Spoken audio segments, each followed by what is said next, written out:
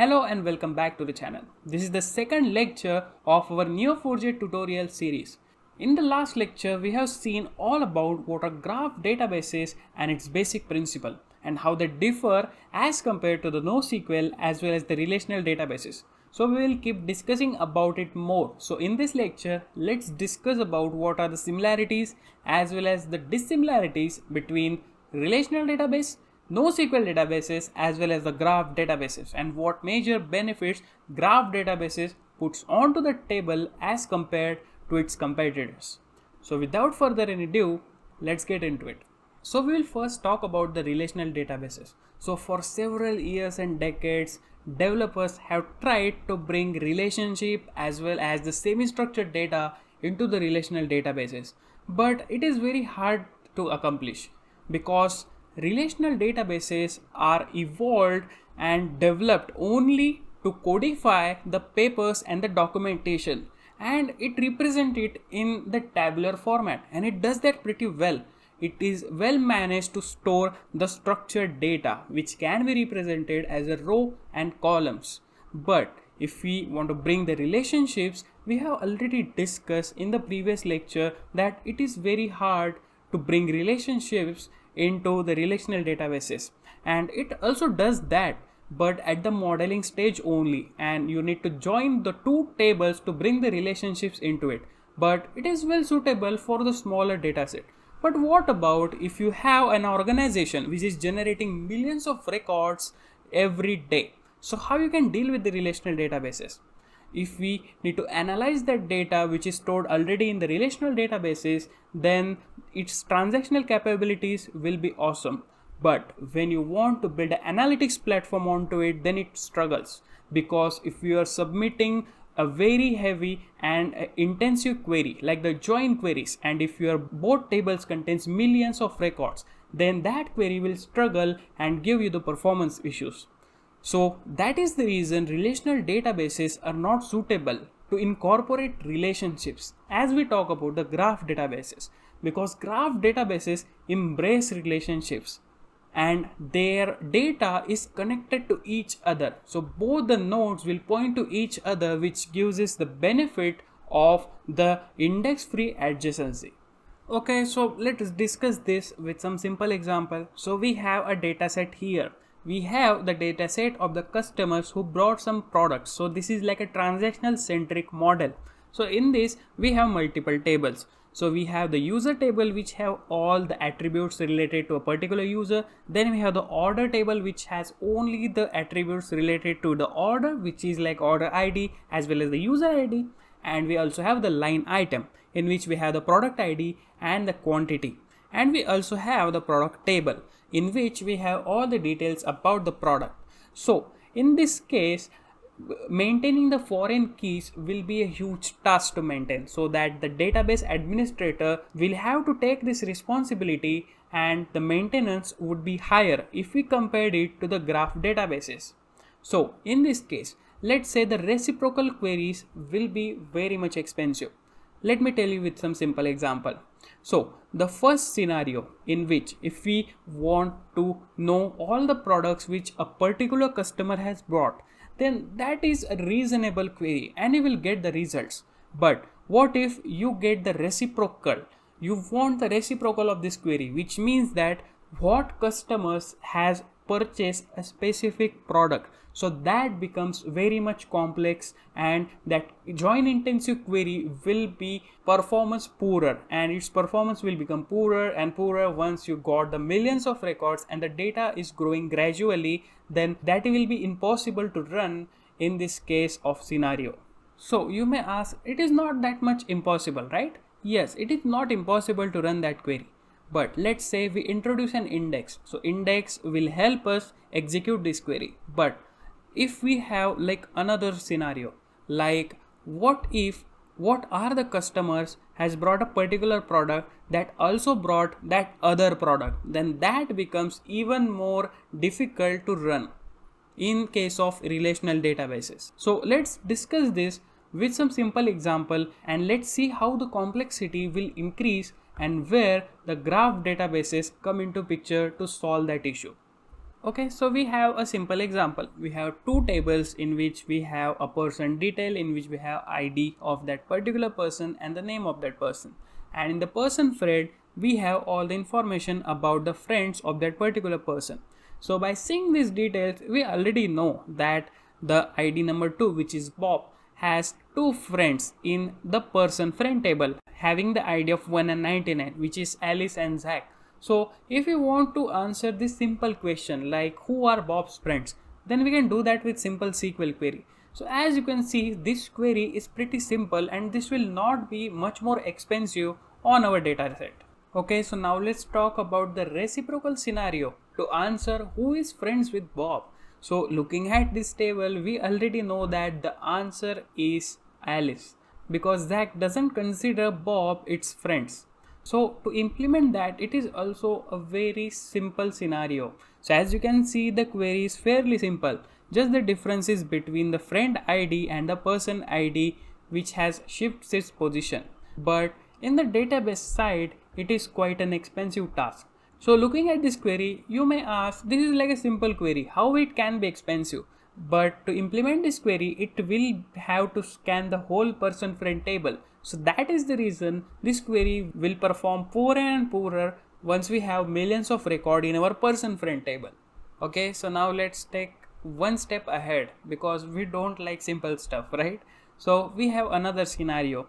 So in this, we want to find Alice's friends of friends. So by saying this is also not very complex query. It is fairly simple to achieve and it is doable. And you will get the result in reasonable amount of time as well. But it is very computationally aggressive query and it will consume a lot of resources on the back end. But it doesn't give you that much of the value because if you want to get more deeper into the network, like if you want to know the Alice's friends of friends of friends, that will be 3 degrees apart from each other. So in that case, your queries will have to consume a lot of computation. So that will be deteriorating your query performance and you will get your results very inefficiently. So that is the biggest disadvantage of the relational databases because they don't embrace the relationships. Because in the real world, we have recommendation system as well as the fraud analytics systems in which the deeper network is what counts and gives us the more insights of your data. So in that case, relational databases will lack and more complex queries will get slower and slower. So to solve this issue, we have brought the graph databases where we have the connected data of nodes and relationships which can give you the same complexity within a seconds. So that is the biggest advantage of the graph databases because if we go like 10 degrees or more into the graph, then that also a localized query and your query will be localized to a certain portion of the graph which gives you the result within a seconds. If we compare it to the relational databases, your query will grow and the performance will deteriorate due to the complexity of the joining as well as the amount of data it has to handle. So that is the reason relational datasets are not that much suitable for such kind of scenarios. They will still give you answers of the simple queries, but if you go and want to dig a little deeper into your data, then that time relational databases will not be suitable choice for you. Okay, so now let's talk about the NoSQL databases.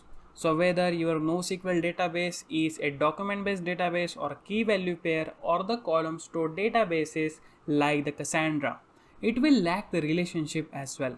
But you can introduce the relationship by joining and introducing a field between the aggregators. So in this case, as you can see, we got the order ID. So for example, we got the order ID 1234, which also referenced in the another aggregate, which has the order ID as well as the item present in that particular ID. So we can have the relationship from the user to the order. It is a one-sided relationships between the user and order, and the user is pointing to the order. So you may think that we have brought the relationships in the NoSQL databases, but you are wrong. So joining these two aggregates requires to join those at the application level, which becomes a very intensive task and your queries will deteriorate gradually. Because this relationship is a one way and there is no backward relationships from the order to the user. So we will use the ability to execute and answer a particular scenario. So for example, if you want to get answer of who has brought a particular product, so in that time we don't have the backward relationship, so we will use that capability and to do such kind of analysis. So perhaps if you want to build a recommendation system and we have this type of structure and your data is stored in a NoSQL database, you need to bring that and export that data into a Hadoop or any other analytics platform to do such analysis. So which is not ideal. So what you can do is at this level you can bring the backward relationship which can solve your issue, but still this will be limited to some of the scenarios. You cannot cover all the scenarios and answer all the questions in your recommendation system. So that is not the ideal way to incorporate both sides of relationship. Let's take a simple example for that as well. Okay, so as you can see in this structure, we got again the social network of friends. And as you can see, we got the Alice, Bob and Zach as users and they have the property in the document as friends. So in the friends property, it is only showing the immediate friends of all these users, like Alice has friends with Bob, Bob has friends Alice and Zach only considers Alice to be his friends. And we also incorporate relationships with that as well. So we can solve simple problems like who are the friends of Alice? That is Bob. Who are the friends of Bob? Who is Alice and Zach? But what if we want to do a reciprocal search of our data? So who considers Bob to be its friends? So to solve that problem, to find Bob in the friends properties, our query needs to scan whole records. So that will be very expensive. So you have to make sure that what is your problem statement. That is the most important thing to ask if you are designing a recommendation system. So in those cases, we don't have a clear winner because relational databases and NoSQL databases will act poorer in this kind of scenarios. So now let's talk about the graph databases and how they embrace relationships into them. Okay, so now let's talk about the graph databases and how they embrace the relationships. So as you can see here, in our previous examples, we have only seen the simple structures like the user and the friends table. So it will not give us that much value, but because in real world, the connected data will represent many relationships and different kinds of nodes in the schema. So as you can see here, our graph has grown gradually and incorporated many details here because our social network will contain different kinds of relationships. So this way we can learn that who is friends of who married who is the boss of who, and so on. We can get answer to many questions, and many engines like the recommendation engine needs all this data. It should not rely on limited kind of data, and to incorporate this we don't want to change the schema because graph databases doesn't have a fixed schema. It has the flexible schema. So if you want to implement the same in the relational databases, you want to incorporate so many relationships and complexity in your schema, which is not at all possible at a production level. So if you have millions of records and you have a connected set of information like the social network, then graph databases will make more sense and I'll get lot more value from this information. It is visually representing that this is a social network graph. It is not just rows and columns. It has its structure, it has relationships, and two nodes are getting point to each other. And as you can see, all these labels are user, but it is not necessary. This is just an example. As you can see, we got many relationships incorporated in this social network, We will also incorporate different labels as well, because a particular label has a particular role assigned to it in the network. Because as you can see, we got all the users, so this represents a particular person and the name of that person as a property on that label, or we can say a node. So this represents a record. But what if a particular user has a car? So we will bring a car label in our graph. So let's say, for example, we have a Mercedes car connected to the Alice, but as you can see, Zach, Grace, Dev and so many people also has Mercedes car. Then all that data is connected to that particular node which has the label car. So that way our social network graph will grow and grow, and if you want to build queries around it, it will take the advantage of the index-free adjacency, because all the nodes are pointing to each other using the relationship. So that way your queries will be localized to a specific portion of the graph, and the performance will be way more faster than the relational databases, and you get into deeper and deeper. So as you can see, this will make the path. So this path orientation in the graph will embrace the relationships as well as the performance of our graph queries. So let's compare the performance of the graph database as compared to the relational databases once we get deeper into our network. Okay, so as per the Neo4j in action, there was a study that is conducted on a social networking graph which contains millions of records, and each person has around 50 friends for average. So as you can see, we have compared the RDBMS execution time, compared it to the Neo4j execution time. So Neo4j, as you already know, is like the most popular graph databases in the world today. So as you can see, it shows us once we got the depth increasing, which means that the first solution is, the first problem is finding the friends of friends. That is very simple to achieve, and we have also saw that in the previous topic as well when we talk about the relational databases. So as you can see, we have the depth of 2, which means the records are 2 degrees apart from each other. So as you can see, the execution time is not that much, and there is not much difference between these two execution times. So it is in seconds, and we have got 2500 records from this query. But once if your depth is getting increasing, so as you can see, we got the analysis up to 5 degrees. So as you can see, we got the depth of 5 as well, which is the maximum. So as you can see, RDBMS query doesn't finish at all. So that query kept on running and running on those million records, and we got the results of over 8 lakh records in just 2 seconds in Neo4j. So that shows us the power of graph databases and the connections and the power of relationships in case of the social network graph. So this is just an example. There are so many graphs that are available today, and many organizations have built their own knowledge graph to get insights from it and build a very comprehensive data solution like the fraud analytics solution, as well as the product recommendation system or the social network graph.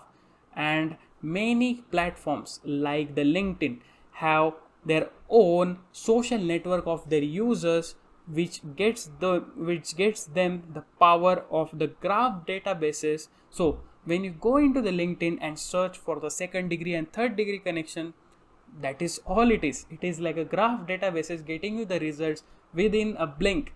So that is the power of the graph databases and how they embrace relationships. So as you can see, for such kind of use cases, only the graph databases will make more sense. Okay, so this is all about today's lecture, but we have more to come. So just stay tuned, because our next lecture we are going to talk about data modeling with graphs. So if you haven't subscribed yet, just subscribe to the channel and also ring the notification bell to get the latest updates. Thanks for watching.